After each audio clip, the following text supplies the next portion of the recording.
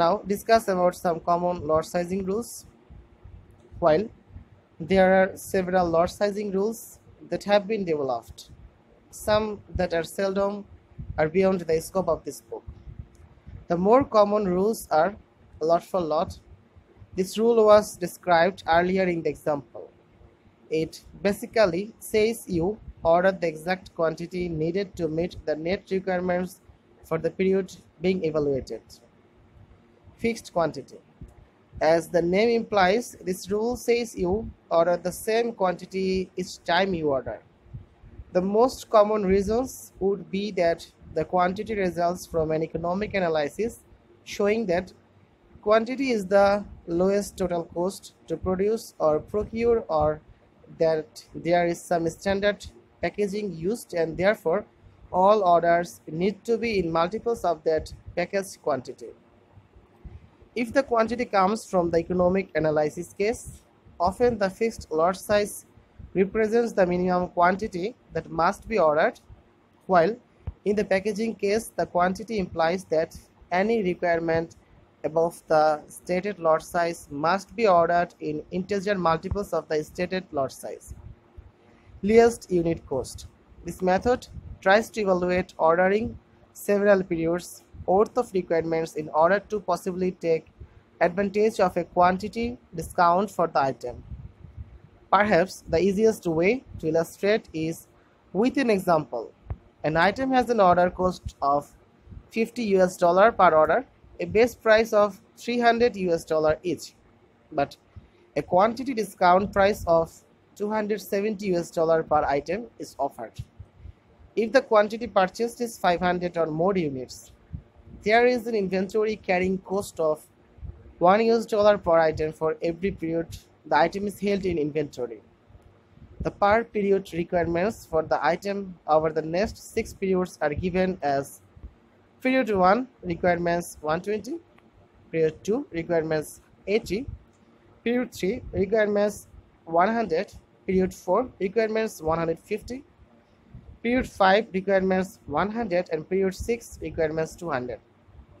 And based on the information above, the following table shows the least unit cost analysis. Some of these calculations and rows need further explanation. The inventory cost column, for example, uses the carrying cost of $1 per unit per period. The $730 carrying cost for period 4, for example, comes from the fact that to order 450 units, the cumulative amount for periods 1 through 4 means that the 80 required in period 2 would be held for one period until used $80, and the 100 required for period 3 would be held for 2 periods $200, and the 150 required for period 4 would be held for 3 periods $450.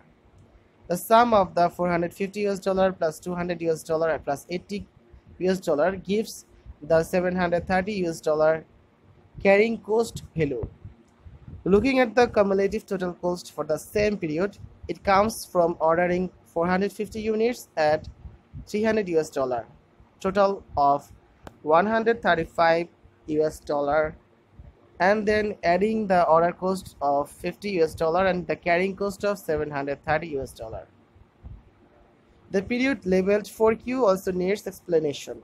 Sometime during period 5, we will reach the cumulative target of 500 units for the quantity discount. This is because the cumulative amount required through period 4 is 450 units, and the requirement in period 5 is 100 units. For analysis, we look at the point during period 5 when we hit that 500 requirement boundary, requiring 50 units above those required in period 4, and call that point period 4Q. Note that in that row, the unit price changes to the discount price of $270. The inventory carrying cost comes from the fact that those extra 50 units would not be used until period 5, meaning they are held for 4 periods at a total carrying cost of $200. Adding that $200 to the $30 US cost for period 4 gives the $930 US carrying cost in that row. This table clearly shows in the cost per unit column that is worthwhile to purchase the quantity discount quantity, but no more. Notice that if more are purchased than the 500 units, the cost per unit starts to rise because of the carrying cost. Least period cost. This method is very closely related to the least unit cost method, but evaluated on the basis of cost per period rather than cost per unit. Taking the data from the least unit cost example above, we can see how this calculation works. The number used to divide the 1,35,980 US in period 4Q was 4.5. That value came from noting that the 50 units more than the total required for period 4, exactly a proportion of 0.5 of the 100 units required for period 5. 50 by 100 is equal to 0.5.